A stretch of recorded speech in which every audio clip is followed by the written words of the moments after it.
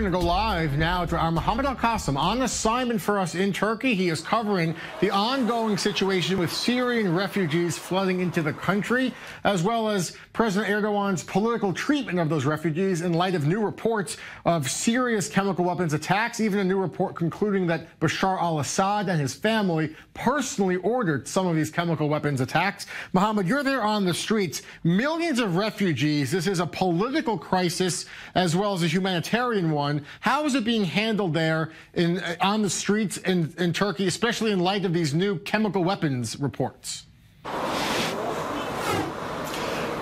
Jeff, Turkey is probably the one country that took in the most Syrian refugees since the eruption of the Syrian conflict about 7 years ago. We are in the southeast city of Gaziantep here in Turkey. Some 350,000 Syrians live in this area. And we've been walking around since yesterday and talking to many Syrians, as well as many Kurdish citizens, as well as government officials.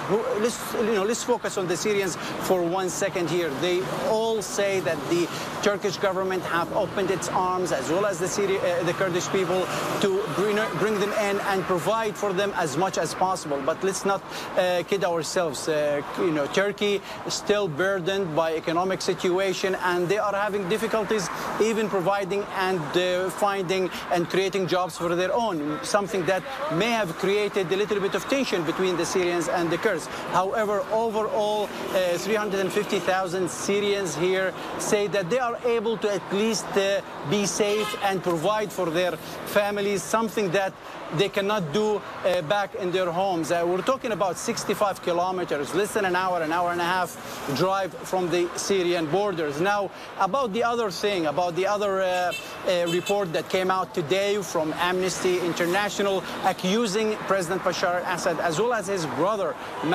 Al-Assad, of being behind the not only chemical attacks, but also about imposing blockades around certain neighborhoods. We're talking about Al-War neighborhood in the central Syrian city of Homs, also in the eastern part of the capital Damascus, in eastern Ghouta. This is a strategy, this is a policy that the Syrian government has taken on for some time in trying to exert pressure on the rebels to leave that area and go elsewhere. And by applying this blockade on those neighborhoods, what they're doing is trying to get the population in these neighborhoods to exert pressure on the rebels to leave. And this is the way of the government to take over these neighborhoods and these towns and cities. But this has created really horrific humanitarian crisis where people have not been provided with proper medical attention,